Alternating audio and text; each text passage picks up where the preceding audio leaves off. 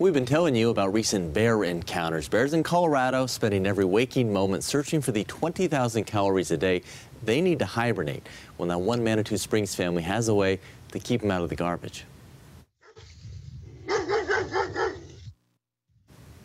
So this is a barking Doberman. The dog won't let these bears come near the trash cans.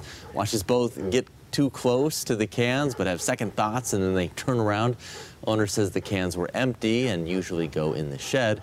Parks and Wildlife officers say simply putting trash out in the morning of pickup cuts the chances of a bear visit by 70%.